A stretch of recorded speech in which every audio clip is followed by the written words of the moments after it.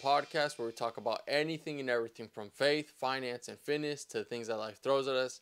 Guys, before we continue off onto our podcast, I would just ask if you could subscribe, if you could like, if you could comment. If you're on Spotify, be sure to hit us up with a follow and a rating. If you're on Apple Podcasts, same thing there. If you're on YouTube, subscribe and comment because it would be highly appreciated. It helps out tremendously with the algorithm. And something I have not plugged before, but I'm going to plug today, probably going to do for the other episodes, is if you have TikTok or Instagram, be sure to follow us up there. We have clips and, little reels and stuff for you guys to just check out and enjoy. So we are in a series of the red flags series. Today, specifically with red flags, we're going to talk about dating. So my perspective on red flags, it's not so much judgment of superiority. It's not so much the factor, the idea of, hey, what flaws can we seek out in people? But it's more so things that are pointed out through discernment, because as a believer, I understand that everyone sees things the way I do as far as my perspective, but my perspective is a faith-based perspective, from the biblical point of view. And so these are kind of my discernments, I guess, or, just these things that I use as a sense of discernment to evaluate, sort of like red flags and stuff like that. So I do not say this from a point of view of judgment of superiority. I do not say this from a point of view of, brushing anyone off. I'm always open to being friends with anyone, but, when it comes to a standpoint of dating, I, do not want to flirt with the idea or be tempted with the idea of these red flags. So my first red flag is not being a Christian. Just due to the fact that the scripture makes it clear to be equally yoked. It's in one of the Corinthians. I've quoted it before and I've said it before. I'll pull it up on the screen. But, it talks a lot about basically not being unequally yoked with a non-believer. And it's not just a partnership with marriage. It's also, I guess, like partnership in life and stuff. And it's not to say you can't be friends with someone. It's just more so of a matter of I guess your inner circle or your council of wisdom. And so that's one thing for me. And this kind of lies a little bit under it, but it's not just being a Christian. It's actually someone who lives out what they preach. They practice what they preach.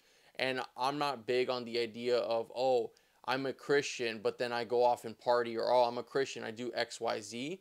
That to me is a red flag, just due to the fact that I take, one thing I prioritize over anything is Jesus Christ, and under that. So that could be, my family, my finance, my fitness, my friends, all these things, on top of everything. For my number one priority is Jesus Christ in my life. And I'm not standing here saying, oh, I'm perfect, I'm fine. No, because I'm a human being who has flaws as well. But the Bible does make it clear to use your discernment and be wise in your judgment and in your choices and stuff. And so for me, it's not enough, and it is a red flag when someone claims they're Christian but they live otherwise. So another red flag for me as well is just confusion on the direction. I'm not big on wondering whether, oh, is she into me, is she not?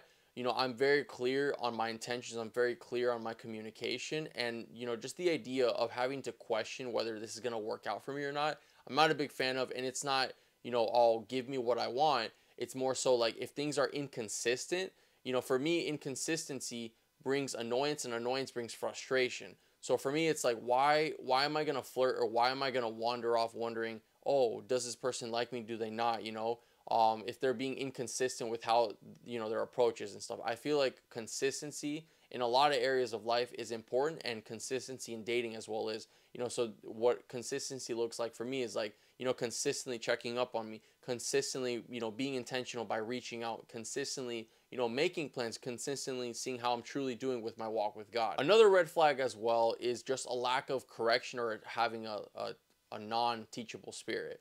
So as believers, we are to hold each other accountable. We are to, love each other, and first love God and then love each other, And so, I am very big on trying my best. It doesn't mean I do it perfectly, but I am very big on being corrected for my wrongdoings. Whether I said something inappropriate, I said something wrong, I said something harsh, I said something rude, or I did something as well. I did something out of anger, whatever.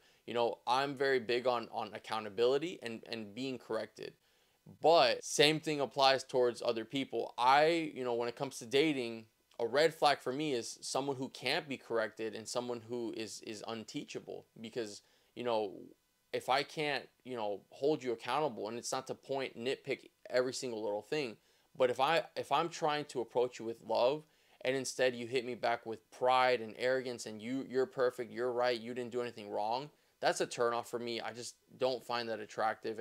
And especially when it comes to like dating, because dating is the intention of marriage. So having to deal with that from a long-term basis, of being with someone who can't be teachable or correctable, it's not the biggest, attraction thing for me. I don't know how or why I worded it that way. It's not the biggest thing for me. It's not something I'm really drawn towards. I want to be with someone and date someone who is teachable, who has a spirit of correction. Someone who wants to be held accountable, and vice versa. I want to live that way out too. So this is a big one, especially as a man. But another red flag is getting physical. So you know your weaknesses, you know what you can and can't do, you know what you should and shouldn't do. So one big red flag is being physical, and it's not just sexually. I want to carry on towards the fact of living a Christ-centered relationship, and part of living holy and pure is in a lot of ways, and one of those ways is also just physically speaking, which is why it's super important to have those boundaries, super important to act out on those convictions, and not just say, oh, we're not going to do this, do that, but actually put up those barriers and have a game plan initially. Super important. Red flag is really just physical, and this mainly goes towards the guys, because I know some girls can get physical, but it is a guy issue for sure, predominantly speaking. And guys, you are to lead your woman, your lady, your girlfriend, your fiance, whatever, into the direction of purity, and not, oh, we love God, but it's okay to do XYZ, and it's super important. And if the person you're with, both guy and girl, if the person you're with does not respect that boundary of not getting physical, that definitely is a red flag, and it's something that you should not flirt with that idea, because if they're not willing to respect your boundary physically speaking, then they're probably not willing to respect you spiritually, verbally, mentally, emotionally, all these things. So another red flag too that I've come to terms with is rushing into things. I think when it comes to dating, dating really is evaluation, like I've said in the other podcasts. But dating is also like what leads on to marriage. And when you're marrying someone, that is a huge investment. That is someone you're making a lifelong commitment to, and that's someone you're spending the rest of your life with, So it's super important to use that discernment, super important to be wise.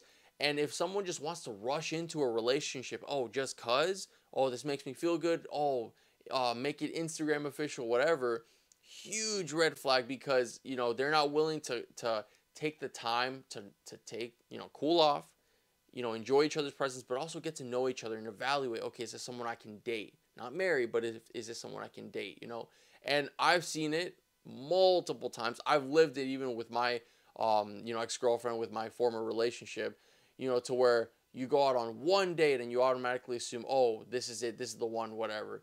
But it's a red flag, if you want to rush into things, because what is rushed is not good, generally speaking. One of my best friends, he got into a relationship after, like, I think it was a month or two of talking or something. I believe, I'm not too sure, but then he just made it official. That didn't work out with his ex, and he rushed into it, and he didn't use that discernment. And I'm not saying it to like crap on him. I'm saying it because you see it all the time. You see these short-lived relationships because they were so focused on making things quick, making things on a certain timeline.